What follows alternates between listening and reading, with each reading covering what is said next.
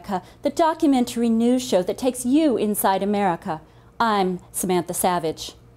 With cities across the country facing continued fiscal difficulties, legions of Americans are facing the harsh realities of budget cuts that are forcing them into unemployment. Drake Tanner brings you this story from Chicago.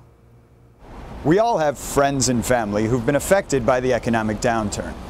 More and more cities have been forced to make the tough decisions to rein in spending.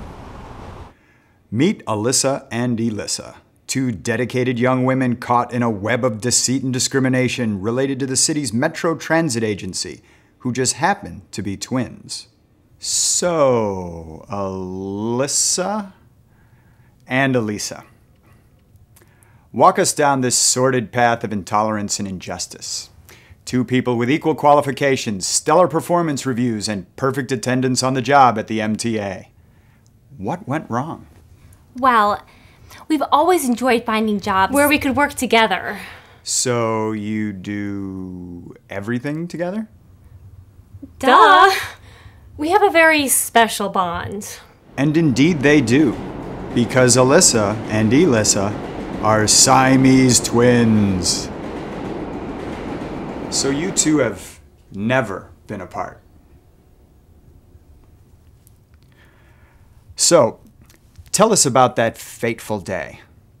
You went into work.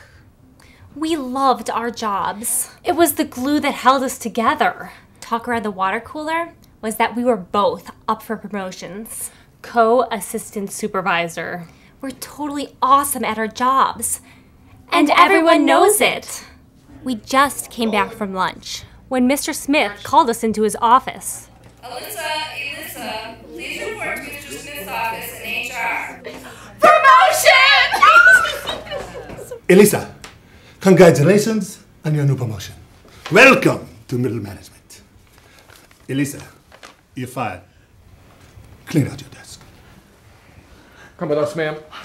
No. She goes. She stays. And that's when things went terribly wrong. So, why did you terminate them? Budget cuts. Budget cuts? So, really, how much money are we talking about? Look, I had to let one of them go. Besides, you're overlooking the fact that I did promote the other one. And somehow you don't see this as discrimination. What was I supposed to do? Split them up myself? You know, you want to know about discrimination? Let me tell you about discrimination. I was one of Transair's top pilots until 9/11.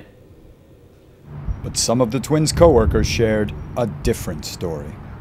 Oh, you mean those two clingy blonde broads, the ones that got fired? Yeah, I remember them. I don't know if it was discrimination or not, but I'm pretty sure one of them got fired because she was a woman. Just saying. We spoke to another high-ranking city employee who agreed to talk to us on condition of anonymity. Of course it was discrimination. He couldn't even keep their names straight. In fact, he once told me, Alyssa, Elissa, who can tell them apart? And honestly, what's the point? Plus, one time, he sexually harassed me. This is all off the record, right? Alyssa and Elissa's discrimination suit is still pending. In the meantime, these two courageous sisters have founded a support group for other city employees who've also found themselves on the wrong side of a pink slip. Workers like streets and sanitation employees John and Jan Skabamowitz, whose story we'll explore in a future edition of Inside America.